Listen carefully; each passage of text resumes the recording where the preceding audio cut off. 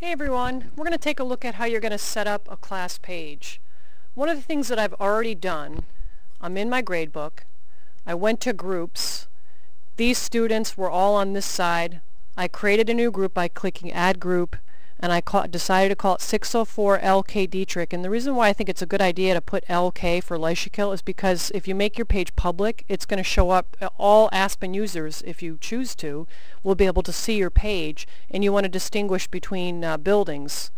So I think that would be a good idea to throw that in. But at minimum, I think you should put your section number and your last name. If you decide you want to change your mind, you can just edit it here. When you want to go into settings, right here you want to make sure that you list it as an academic page, because some of the choices are things like athletic, club, other, staff. You want to choose a page icon. I chose a book, but there are other things you can choose from. It should default to being your name for adult responsible. Now for the start date, you would want it to start in the summer of the year, that the fall, and then you want it to end in June of this year, because probably next year you're going to create another class page. But if you're thinking of just using this class page and recycling it, then you might even want to change this date to being like your retirement date, and you would just change the members of the group. And then here you would want to, instead of having it be disabled unless you're embarrassed about your page, you can enable it for all members, which I like to do, and then I do like to make it public. And then enable logging. All that allows me to do, even though I notice the feature's not working very well right now in Aspen and they are working on the problem, it allows you to see who's logging in and taking a peek at your page, and it can list all those people for you. Or at least it can give you the number, like it can say how many staff checked out your page, how many students checked out your page. But I've been finding that it's been error messages have been popping up on that, so hopefully they're going to fix that problem. Once you're satisfied, then you're going to click Save, and then you're ready to start your to create your page. So if we go under here to Pages, now I've already logged off and logged back on. So if I go to Page Directory, I'm going to see my page there. If you don't see your page anywhere on here, then I'm going to recommend you log off and log back on. But mine's on here, and when you're ready to do work with it, you're going to click on the icon, and it'll take a little while to load. Just be patient. But when you're ready to edit it, when you see this appear, then you may begin editing your page. So I'm going to go ahead and click Edit.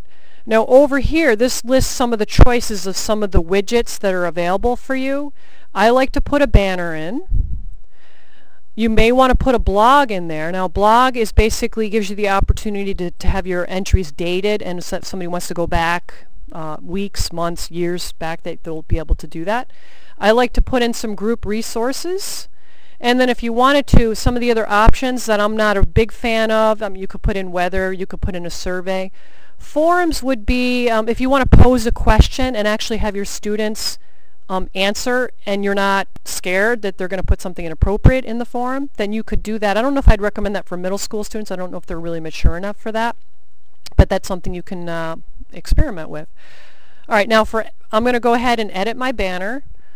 I'm going to recommend that you have, put your name on there, put your section number, maybe put welcome to class page. You would want your font to be pretty good size so people can see it. So I'm going to go ahead and change mine.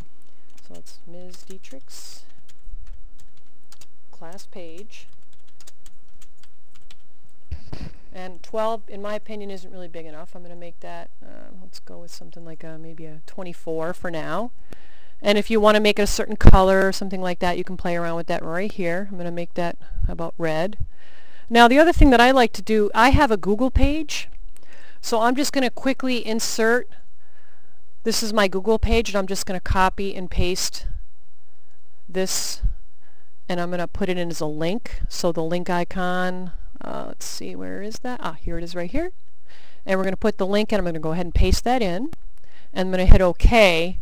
That way somebody could click on that and open up my Google page. And then I'm going to go ahead and hit Save.